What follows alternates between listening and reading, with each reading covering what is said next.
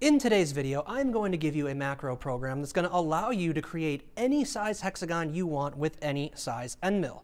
I'm also going to walk you through the thought process on how I wrote this macro program. So, if you are here for the G12.1hex milling macro, then skip to this time right here. Now, before I go into the details of that, I need to explain to you what it is we're trying to do with this end mill right here to achieve a hexagon like this right here. So let's get into that part first. Just want to give a huge shout out to the sponsor of the channel, Dynamic Machine of Detroit. If you are in the Michigan or Canadian area, make sure you check out sales at dynamicmachine.com. And yeah, back to the video. So what do we have to do in order to be successful in today's video? Well, it is quite simple, really. We need to take any size end mill we want and make any size hexagon we want, like the one you see on this part right here. So how's that going to work exactly? Well, what we're going to do is we're going to input in information like our end mill size, our hexagon size, our Z location, and our feed rate, and our RPM, and the machine is going to take care of the rest. It's going to calculate the points around this hexagon and mill it in space using polar interpolation. Now, if you don't know what polar interpolation is, I really kind of want to tell you just to relax, because everyone thinks this is way more complicated than it is. See, just imagine 6 points out in space to program a hexagon. That's the same 6 points we're going to use to program this hexagon in polar interpolation. The machine does all the thinking. You're telling it to move as if you were like on a 3-axis mill, and the machine is calculating all the rotary movements for you to achieve those 6 points you told it to go to. So a lot of people look at these toolpaths and think there's some crazy wizardry going on, but the machine is taking care of all the math for you to take the positions in space that you want it to get to and turn those into rotary movements. So honestly, relax, because it's very simple. Now, that's it. Yeah, that's it. So let's get into how to use this macro. So if you enjoyed this video, please hit like and subscribe. I really do appreciate it. A lot of work goes into making these videos, and I honestly do the majority of the editing at home on my own time. So yeah, I think it's really cringy to ask for that, but I have to. So thank you. Okay, now let's actually write the macro. So how do we use this macro program right here? Well, to be honest with you, it is quite simple. So this is going to be very, very quick. If you go in the description of this video, you will be able to download the full program. Now don't worry, because you'll notice some differences. I'm going to explain them in a second, but all you really need to know to make this macro program work is right here, all right? So what are you going to do? Well, you're going to call up your end mill. It might be tool 1232, it might be tool 0101, but you need to change this right here. You are then going to need to be responsible for commanding a G0 X safety position, Y of 0, always be at Y of 0, Z of 0.1, which is, you know, some safety point in front of the part, 100 thousandths, and then C of 0. Now, you can change the position of this hex right here. If you say C at 20 degrees, if you say C at 10 degrees, that will put the hex in a different position. All right? Next thing I did is I turned on the RPM of my live tool spindle. So I went 1800 RPM here.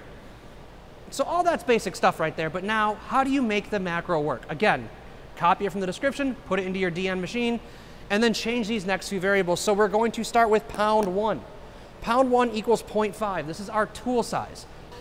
So that is what you're going to put right here, your tool size in pound 1.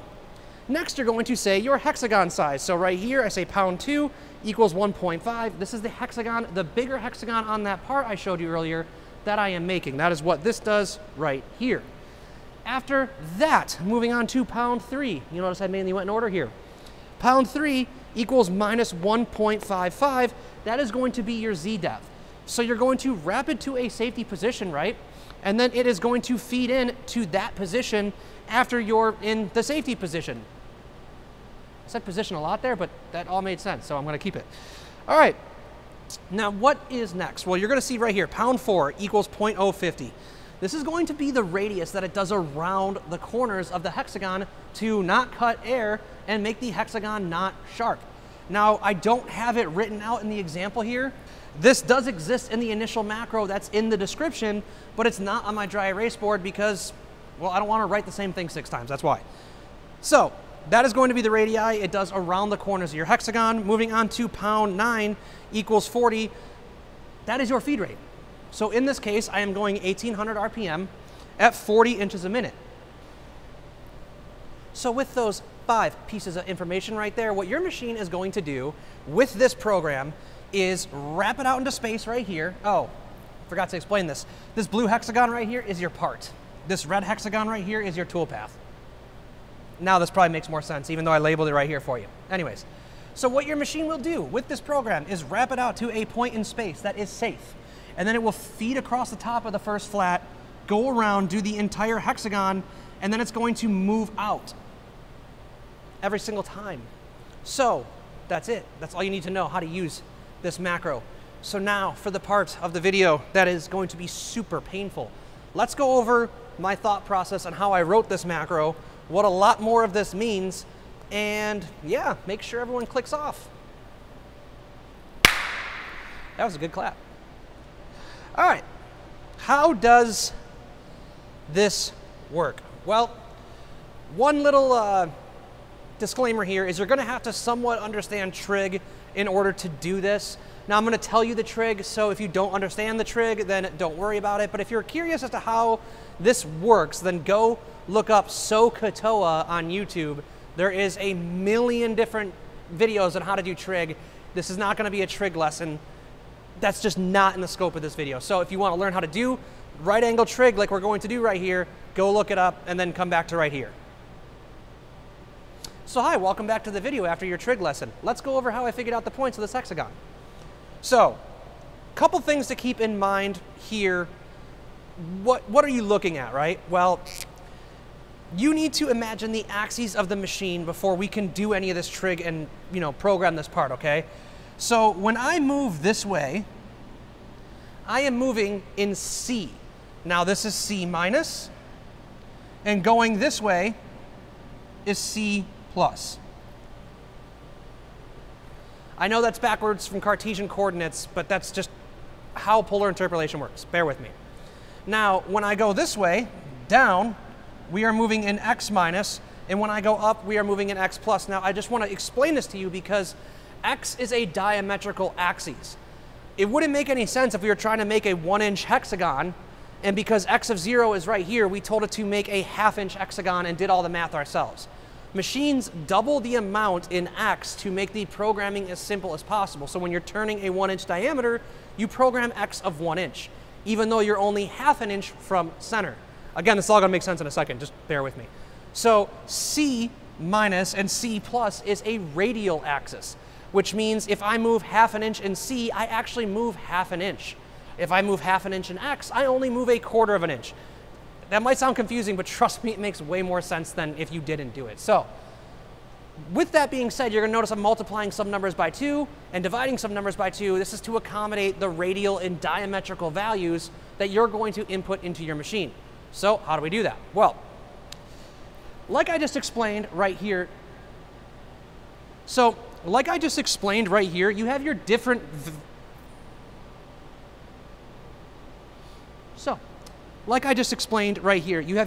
variables that you're going to input into your program to create this hexagon.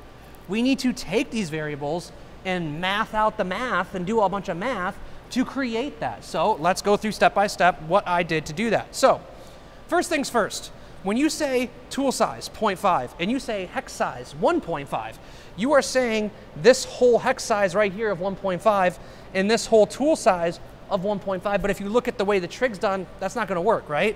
I'm not doing trig for this entire hexagon, I'm doing trig for 1/2 this hexagon, and I'm doing trig for 1/2 this tool diameter.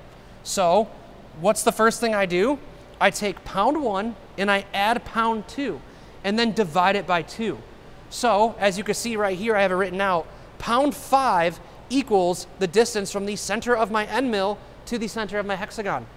So congratulations, you already have the first number you need to create this hex. So what are we doing next? Well, we found this number right here. Now, if we use the tangent of 30 degrees, which this angle right here is 30 degrees, we can get this point here. So that's exactly what I did. You'll see #6 equals the tangent of 30 degrees times #5. So right here, #5, we figured out our length. Just #6 equals tangent of 30 degrees times #5. That is going to get, whoop, right here. All right? It's magical. So, what do we need to figure out next? Well, this next point right here is actually simple. X right here, that's 0, right? So I don't need to go any higher or lower than 0. It is on the center line of our spindle. So X right here is 0. We already have that point. What we need now is our C minus point. What is this length right here? Well, what's kind of cool is with the same trig setup I did up here, we can also calculate that length because every single one of these sides of a hexagon is the same length. So if I figure out this length here, it doesn't matter. It's the same as that length, that length, that length, and that length. So what did I do to figure out the length from center to right here? Well, that's #7, by the way, #7. Now you know. All right. So #7 equals #5, which again is this length here, divided by the cosine of 30 degrees. So it's divided by the cosine of this angle here, 30 degrees. And that's going to get what is called the hypotenuse of our right angle triangle right here, which is our longest line. And that is going to be the line that also gets us right here. So what does that all look like? We just figured out 3 numbers. We figured out #5, #6, and #7. So how do you take those values and convert them into positions to do this hexagon? Well, funny you ask, because luckily this dry erase board flips around. So you just watched me calculate the points for #5, #6, and #7. That's it. That's all we need. So you will notice right here, I have numbers associated with each one of the positions. That happens to be the order in which I am doing them. So we are going to start here with number 1, go to number 2, 3, 4, 5, 6, 7, and out. And that's what's going to do this part. But if you look, all I needed to do was use #5 and #6 for every position. So in our example, we calculated a point from this center line right here to right here.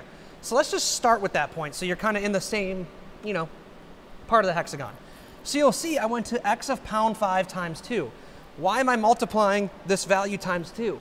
So like I explained earlier, X is a diametrical axis. It's only moving half of what you actually see on the control.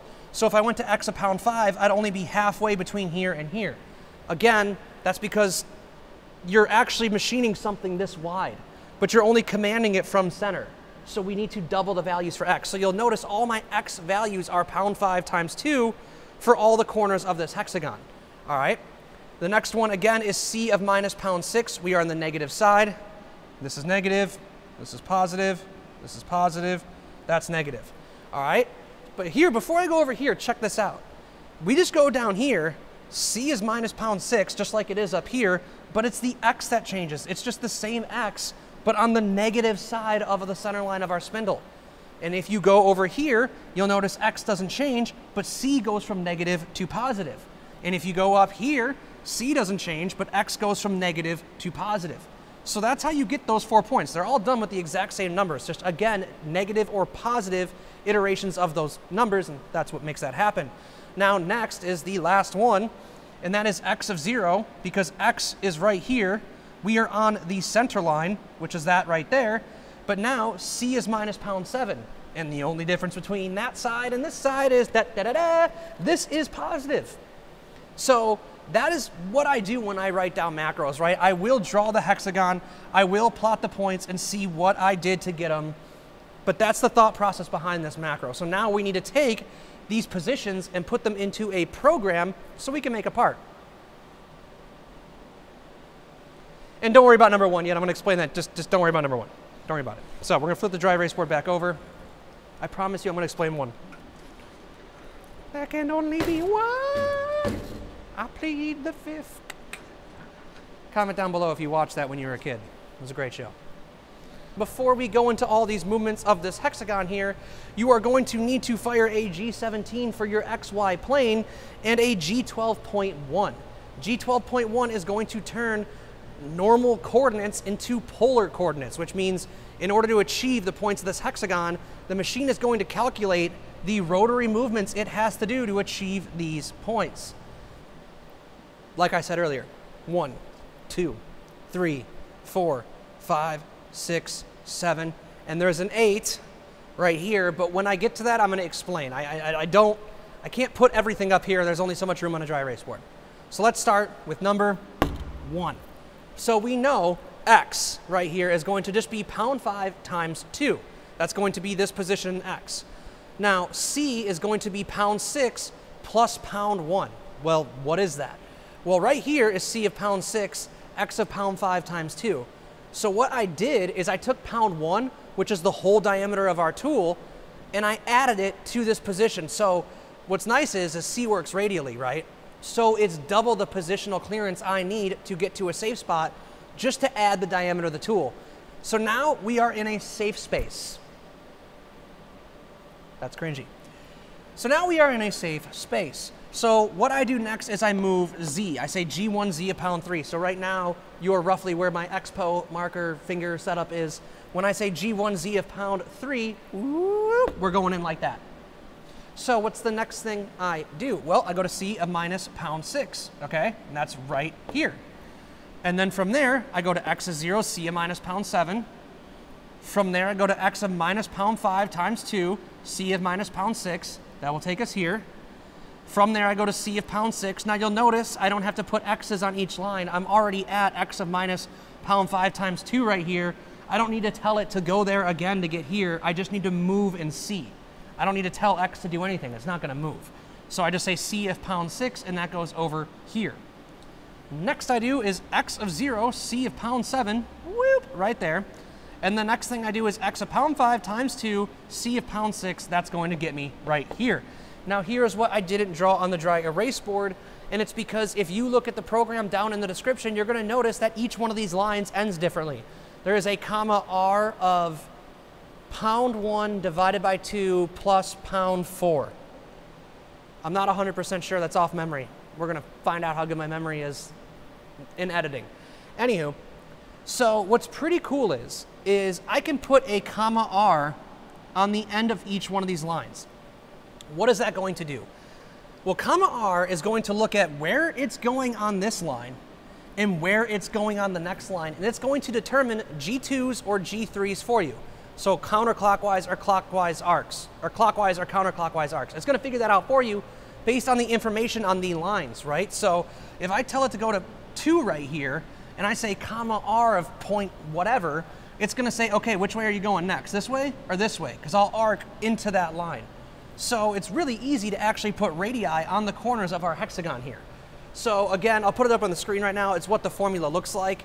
It's not too crazy, but it is what I use to arc around all these points, which brings me back to 8 right here. If I just go off into space like this, the last corner won't have a radii on it. It won't know which way to go. But I don't want to tell it to go all the way to 2. I want to go just as far as necessary to create that arc around this corner. So that's what this is right here. So this is going to be C of pound 6 minus pound 1 divided by 2 minus pound 4. So this is going to be what you need to figure out that radii on this corner right here. And then from there, I just say U of pound 1 divided by 2. So just move up half your tool radius, just move up an X, whatever.